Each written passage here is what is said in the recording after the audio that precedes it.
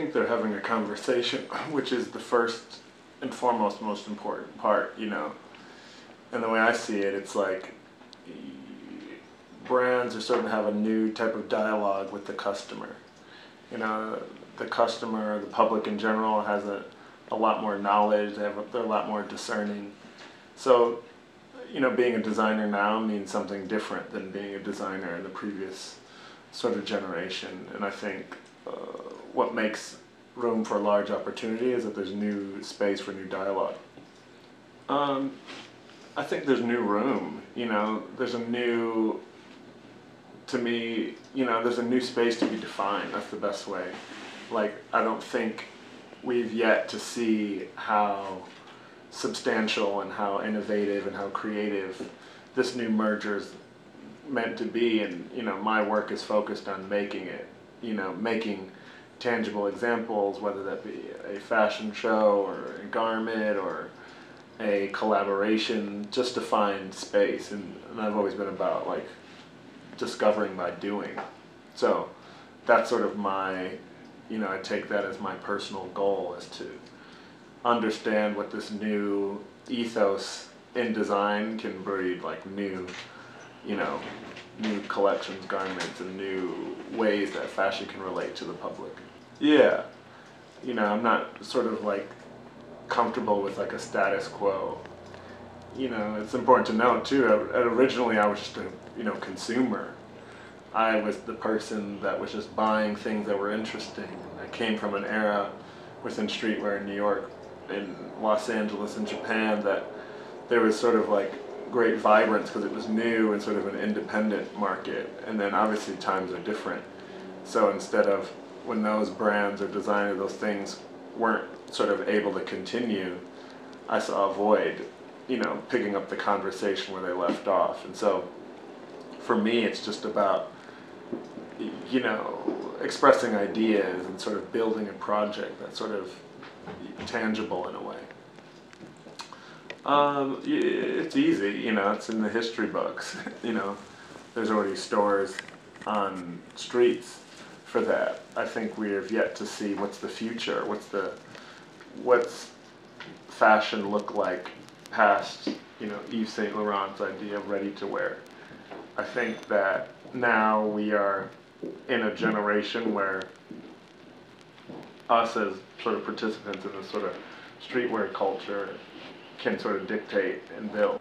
More than anything, I feel like I'm a descendant of, you know, everyone from Kanye West to Pharrell Williams to Basquiat or Warhol. You know, I'm no one, sort of, as the first statement. Second statement is we're a part of a generation, you know, an art history, a movement that goes beyond just the website HYPEBEAST. You know, before we were sort of documenting these products, it was, you know, there was the sex shop with Vivienne Westwood and Malcolm McLaren. There was Migos and Hiroshi sort of crisscrossing and sharing street culture ideas. But, you know, I draw that line all the way back to the Renaissance, or, you know, these art movements. So, you know, essentially I'm just an assistant to the people that came before me, trying to add to the design that goes forward for the next generation to continue. Like, I'm not anything, I'm just creative. You know, there's different words, there's different boxes to put types of creativity into, which I'm not that preoccupied with. I'm only interested in like making relevant ideas. All of them, you know, everything's sort of equally weighted for me. Every project I take on, I try to like swing as hard as possible and make it as sort of potent and as good. You know, I don't do a project that I can't sort of grasp around. You know, and I think more than anything, I'm sort of focused on this sort of lineage of work and sort of consistency across different. That to me is more important than a particular project and what the resonance is on that. It's that if I did something in an album cover, a sneaker design, an in-store experience, or a temporary flyer on my Instagram, that everything sort of is rooted in some principle that's signature to my work. I think because, you know, it's like this shirt that I made that's behind me. It says like post-modern. It's this idea that if it's been done before, you want it sort of refreshed just enough for it to be engaging, to recognize it. And so what I've been doing, or sort of my own work, is sort of like making work, sort of just, you know, thinking freely, but then also analyzing that work to understand why it resonates. So then future work is based off of the analysis plus that creative spark, you know. And I'm about, for me, it has to have a rationale. You know, design is just design. It just sits on the table. But unless there's a rationale or a thought process behind it, then it, to me, is it valuable. So, you know, that's just how I think. It's a design. You know, the lectures are, they're sort of, you know, I've yet to work on sort of my first book, sort of the cataloging all the work or sort of expressing the ideas. So those lectures, those are, you know, those are sort of like systems to communicate an idea. And a lot of what I think is missing from our culture is discourse, whether it be critical, whether it be instructional, whether it be motivating, whether it be, here's how to actually do this, just don't be a consumer. And, you know, those epiphanies I had for myself started the work. And my idea is if I'm sort of borrowing airtime, I'm also going to give back. And sort of, to me, it's only better if this sort of community of streetwear actually grows and is a foundation. So it's not me just this sort of lone ranger, sort of exploring ideas, having these sort of valuable experiences in the past, going out to sort of achieve something for myself. That's not interesting to me. Yeah. The only thing interesting to me is my own body of work, and then working and being creative. But as you said, like, you know, like HYPEBEAST comments themselves are interesting. That sort of like culture. You know, I don't read any of it, but I can identify with that sense of sort of critique, humor, expressiveness that should dictate what those products look like that are up top of those comments. You know, it's a community, and I'm interested in that. Mm-hmm. You know, like I said, I don't read them, but I can see an image and already know what the comments are. To me, that's a valuable design skill. Mm-hmm. And I could discount it, but I don't. I like it. I think it's our barometer, is if a t-shirt is worthy of being made or not, or if a sneaker is actually adding to the culture.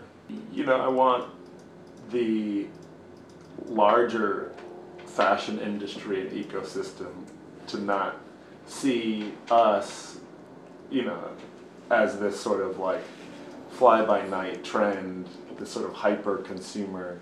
You know, there's real discerning taste. There's kids in our community that know, you know, Helmut Lang collections by heart. You know, there's kids with crazy archive collections. And then they also understand the sort of camaraderie amongst themselves. They understand that true mix.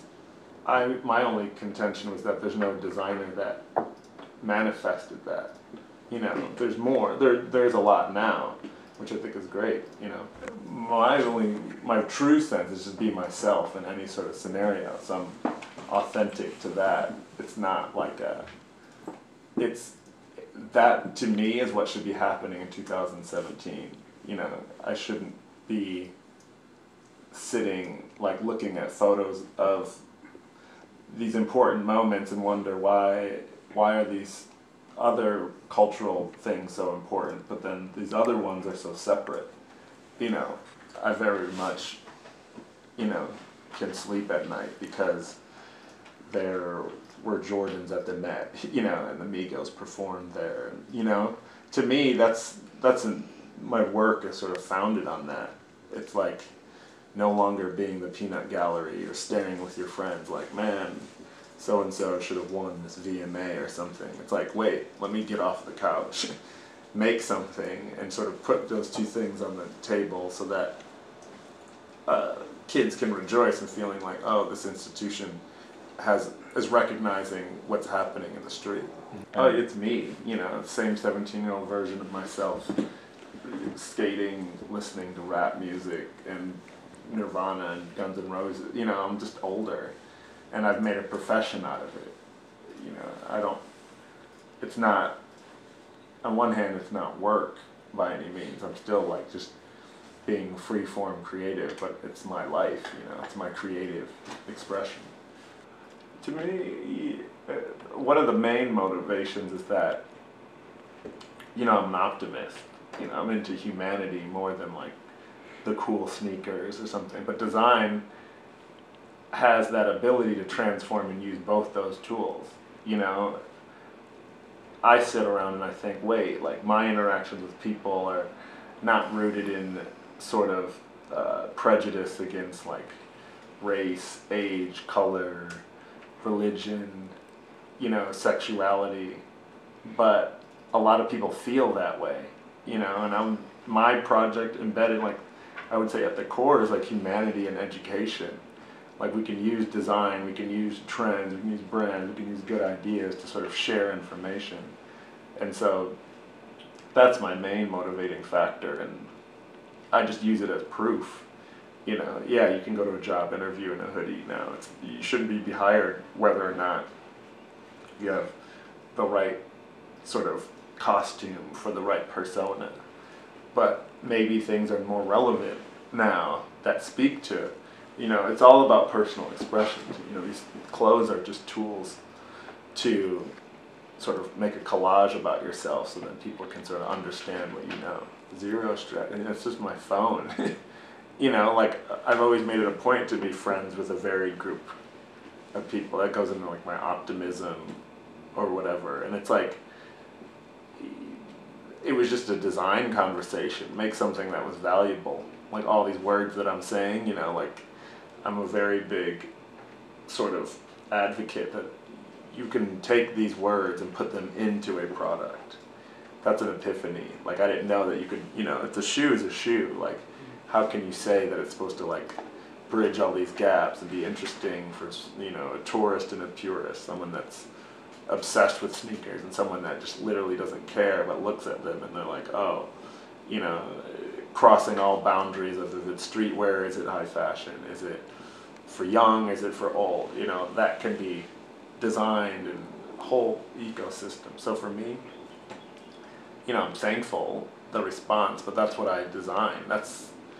That's probably like goal number one, is make something that people cherish. You know, we shouldn't be making more shoes if they're not different to me. They should have a reason for existing. It's all personal feedback. You know, like if I get along and there's a spark, then something can be made together. So, you know, that's important. To me, it's also important the iconography of certain things. You know, IKEA represents something. So you can design, but then you can also have a conversation with a dialogue. My approach to something that's, you know, that cemented in itself. Same with Nike, same with Champion. You know, I only collaborate with brands that I feel like I can have a dialogue on multiple levels with.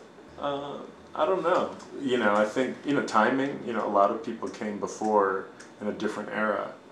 You know, this current era, there's a lot more freedom, you know. Kids on the Instagram are photoshopping checks backwards and things. So it's just culture's moving. That's all. It's been like that since before now. You know, we're not the only ones to discover this. And I think for me, it was, there's sort of two tones to sort of like this pillar of design, which is sort of like, again, the postmodern. Let's just change it because we've never seen it and it makes it interesting.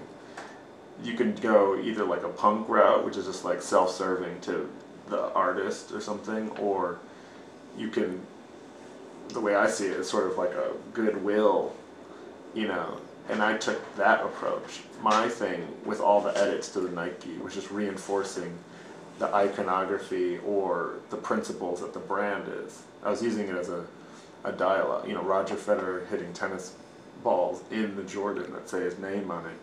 It's like, you know, to me, like when Jordan is getting kicked out of the league because it's just a style choice, that's against the rules, or you know, Andre Agassi is wearing like street clothes.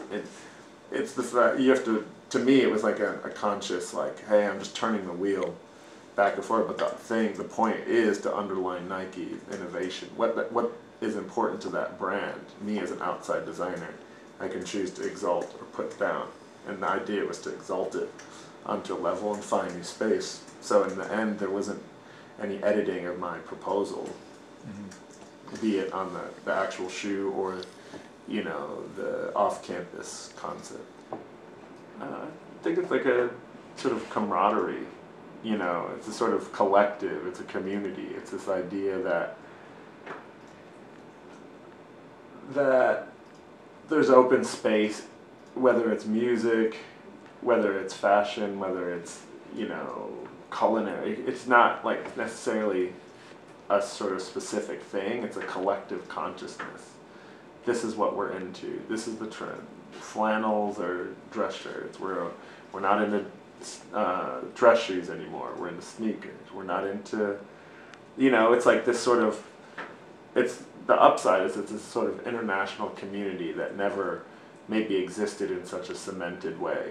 We have this thing, social media, where we can communicate, and we are just a world of young people, no longer just like a niche culture in one city of young people. That therein lies, I think, some sort of new space. You know, a kid in Tokyo and a kid in Kansas are essentially talking to each other. I think we're soon to be at that cusp. You know, I've seen the sort of sign. You know, I've said this before. My idea is that you know, like all Rodeo Drive is updated. You know, Madison Avenue is like the storied history of these brands, but this new era, new style of design, it's sort of given that as a backdrop, and they sort of like, you get this sort of energizing, you get this sort of refreshed approach about design and culture, and those are inside the most like storied like brands. You know, that's what I think. I think we're a niche culture of designers, and I think we're also a new niche culture of artists, you know, and the more that we make collectively and sort of support and foster that, we're going to see great works of art, we're going to see great designs, we're going to see great collections again, if that community is sort of fostered, and it's sort of one designer pushes another, one artist does an amazing show, or we get this sort of like synergy. You know, my brain was like, of a whole, like 100% of like a pie chart, only like 15% is actual product, you know, or clothing. The rest of that, you know, 85%, it's like there's marketing, there's business, there's build out, there's pop-up shops, there's website design, there's digital, you know, there's culinary, there's furniture, there's, you know, all these other things that could serve that same ingenuity that we brought to t-shirts, you know. And that's more what I think is like, I think in the next 3, 4, 5 years that these like sort of like streetwear in quotes way of thinking about cell phones can give us a different type of cell phone. You know, I've been focused on this, that like streetwear might be an art movement that we just don't know. We might have just sort of like gave it the short end of the stick and called it, you know, a skate brand. And that's what my work is focused on. It's not necessarily limiting myself to this way of thinking in sort of having a dialogue with fashion and fashion history. It's like, how can it relate to how we can make different products across all realms? You know, I think like Uber is like a streetwear type idea, you know?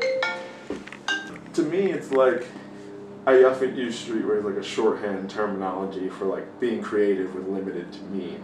Like almost ready-made means. Like that's how a lot of this culture way of got started. Like, give me a skateboard, watch me do these tricks. Skate culture, you know, that's taking something and kids sitting for hours on end, like learning how to flip the board in different ways or different types of grinds or something like that. But in the same token, it's like, hey, we all love Polo, we all love Nautica, we all love Tommy Hilfiger. We need to make our brand that's smaller. It's not about getting big. Let's make a logo, screen print on it, sell it. That's, you know, it's like, hey, we're not going to look for a factory in China to make clothing. It's like, hey, let's buy this blank one, let's edit it. That's streetwear as the art movement. Then it's like Basquiat, you know, paintings, but then also going around Soho and graffiti, you know, Warhol, culture, an analysis on, you know, the pop culture at the time, screen printing, Brillo box, high art. You know, I think that the ethos of perhaps, you know, I'm just projecting, but using it as an example, like, oh, Steve Jobs gives us the App Store. It's like, wait, we have the ability to use these apps to like call and give the location. Somebody synthesized and was like, wait, it's already here. Let me call this restaurant, or call this, hey, make a system to remove taxi drivers. That's that same sort of like, you know, hey, we were born in the 90s, now it's the 2000s, we have the internet. We're using technology, packaging it up, and now all of a sudden kids say, I need an Uber, I don't need a taxi. That's not, you know, that's why I use streetwear in quotes. It's not limited or degraded by this like sort of like youth obsession with a box logo t-shirt. It's a way of thinking. There's new roads to be made in that, and we're at the cusp of it. You know, we're only like 5 years deep. You know, 10 years, like the start to me, you know, obviously the start is like way everyone can say, but I would say like, you know, like Dogtown Z-Boys, like, hey, we have a shop, it's a skate shop, or, you know, you can't discount all the steps that got us here.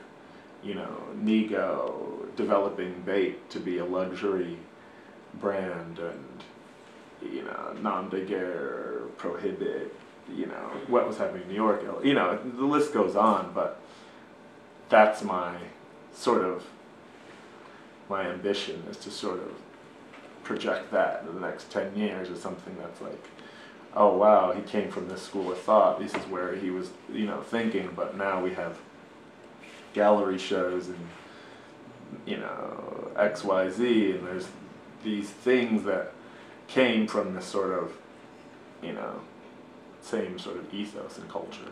Somebody just take a pen and just draw the line 16 times and be like, oh. And then to me it's about confidence in the movement, and then it can go further. All right, I gotta jet.